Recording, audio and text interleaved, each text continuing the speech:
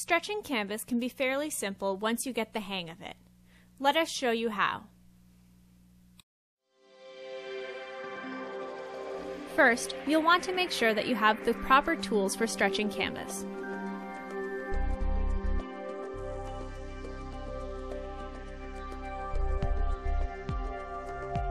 Assemble your stretcher bars. If there are ridges on both sides, it doesn't matter which side you use.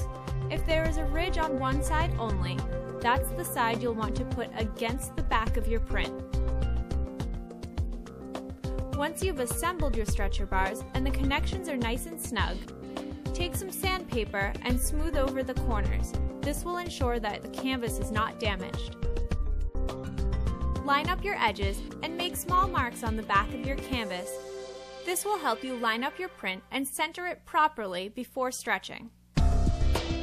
Trim the edges of your print to make it easier to work with, allowing enough space to still wrap the canvas around the stretcher bars. You may want to place a soft cloth over your table. This will prevent any scuffing of the print during the stretching process. The first few staples you put into your canvas are the most important. Start by stretching one edge of the canvas and placing a staple in the center. Place another staple on either end of the center staple. Stretch the canvas over the opposite edge. This is where you want to make sure that the canvas is nice and snug, placing a staple in the center.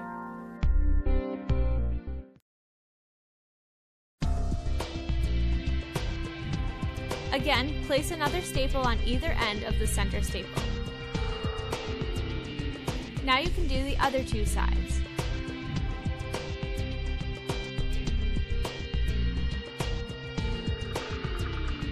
Repeat the process going around the frame.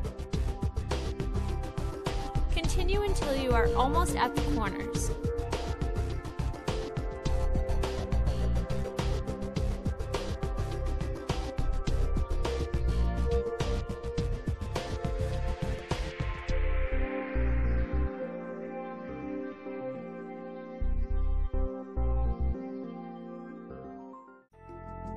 Corners can be folded in many different ways.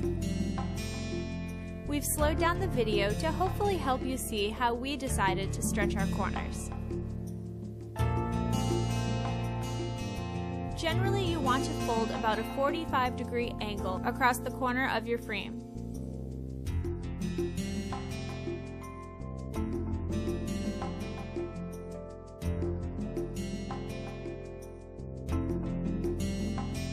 Once you are happy with the fold, place a staple in the canvas.